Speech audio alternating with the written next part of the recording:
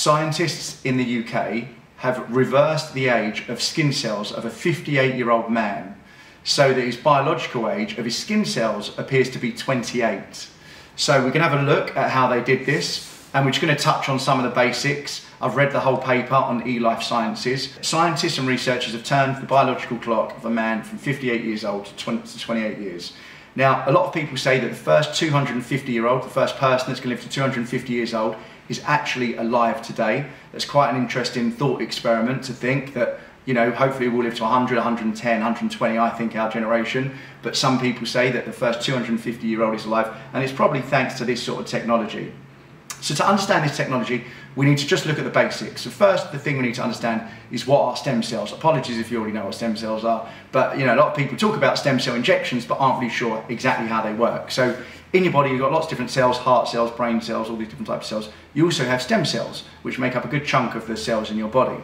Now, the cool thing about stem cells, and there's three types, embryonic, adult, and something called pluripotent. Pluripotent sounds complicated, but it's just, if you look at the etymology, it's pluri, plural, lots of, potent, very potent, which means, and that's the type we want to look at today, is that if you take your own stem cells and inject them anywhere in your body, that part of your body and those cells will change from stem cells into whatever. So let's say, for argument's sake, we take stem cells from your body, we inject them into your brain, those stem cells will then turn into brain cells in your brain, right? Fascinating. Now, in my last video, I discussed Yamanaka Factors. Yamanaka won the Nobel Prize in 2012. Now, what he did is he reversed the age of cells. Now, he used 4 factors, right, which we don't need to go into now, that's probably another video, but he reversed the age of cells in the body to 0. So that, just remember that. So Yamanaka in 2012 reversed the age of cells in the body from whatever age of that adult, that person, to 0 years old. So he made them back to their embryonic state. Now, going on to this paper, this is the cool thing, right, that these guys did. They used something called Maturation Phase Transient Reprogramming. Now, forget that word's complicated, just the only important thing to remember from that is maturation, which means mature, right? So with Yamanaka, he reversed the age of all of the cells to 0, but he didn't stop. Like, say you want to be 25, right? He didn't say, right, stop at 25. What maturation phase, the first time these scientists have done this, is they've stopped the age reversal at 28 years old. And depending on how long they run these Yamanaka factors on the cells for, is at what age they stop at. Now, the issue with Yamanaka factors is if you reverse the age of skin cells to 0, they lose their identity. Like, they lose their memory. They might not remember that they're a brain cell, right? They might, and that's not what we want as humans. We want to remember what cells we have, right? Our cells need to know what they're doing. But by stopping them in the maturation phase at the age of 28, the cells retained and were able to retain and regain their identities. They knew what they were doing. That's the key factor here. So it's this maturation phase transient reprogramming is the cool thing. The researchers found that the middle-aged cells were similar to the younger cells chemically and genetically. I mean, that's just incredible, right? That's the fountain of youth right there, from cells anyway. Skin's the biggest organ in the body. There's obviously lots of other cells to try this on. Now, I want to go through 2 more things. Number 1 is the byproduct of the other cool things that happen as a result of running this, I don't want to call it maturation phase transient reprogram, MPTR, right? But I want to talk about the core byproducts of that, and then I want to just dig a bit deeper into the paper and look at the schematics and the diagrams. So with this MPTR, I hope I've given it the correct acronym, some of the byproducts were collagen levels were increased, type 1 and type 4. Now, as far as I'm aware, there's 28 types of collagen in the body. Collagen is 30% of all the proteins in the body, so it's a huge part of the body.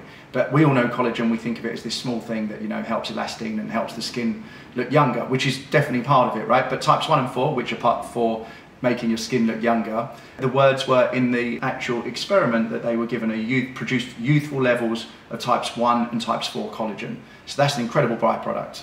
Second byproduct was that the gene that Alzheimer's is linked to was actually impacted positively. So that on its own is huge, the Alzheimer's gene. Because if you're reversing the age of skin cells, you'd imagine that the impact of age-related diseases would be reversed as well. And the third cool thing that I read was about skin healing assays. So if you have a wound in the skin, that wound will heal much quicker with this experiment. So there are some really cool byproducts of this experiment that I think are unbelievable and kind of make sense in terms of age reversal of skin cells. Now, I made a video on parabiosis, which is about reversing the age of organs, not skin cells. So if you look at the video, I'll link to it here. If you tie an old rat to a young rat, the young rat and the old rat reverses in age, similar to the age of the young rat. And it's basically been an experiment that's been carried out since the 60s, and they use blood fraction treatment, and there's lots of companies doing that now and have been doing it for a long time. But this is at the skin cellular level, right? So looking at the ELifeSciences paper, this was probably the most important drawing there. Using a transcription age fibroblast RNA sequence from donors age 1 to 94, they found that transient reprogramming reduced the transcription age by approximately 30 years. But the crazy thing was they also observed a moderate reduction in the age of cells that failed to transiently reprogram, suggesting expression of the reprogramming factors alone was capable of rejuvenating some aspects of the transcriptome, and the transcriptome is the full range of RNA or messenger RNA. Now, one strange thing, which is something else I touched in my last video about telomeres. At the end of chromosomes you have telomeres, and I don't want to say every 2 years, but roughly every 2 years the telomeres shorten, and that's directly correlated to aging. So the shorter the telomeres, let's say they shorten 50 times in your life, by the time you get to 100, those skin cells, those cells become senescent. And then basically, when you replicate a senescent cell, you're replicating essentially a cell that's not growing anymore. And those telomeres are the things that are shortening. Now, this actual experiment did not reduce or increase the length of the telomeres, which goes against what we've been learning up till now about juvenescence. That's another really important point to take. And I'd say the last thing I wanted to discuss is this was not an in vivo trial, right? So it wasn't done in humans. So we're hoping that the next phase will be carried out in humans. And I've contacted Diljit Gill on Twitter. He hasn't replied. I think he's left Brabham and he's now working at Altos Labs, which are a big company that look at juvenescence and reversing age, and also this other Wolf Reich, who seems, those are the two scientists that seem prominent in this experiment. So worth keeping an eye on those guys. And if you're about YouTube, love to chat to you. Thanks very much, guys. Please subscribe and I'll be back soon.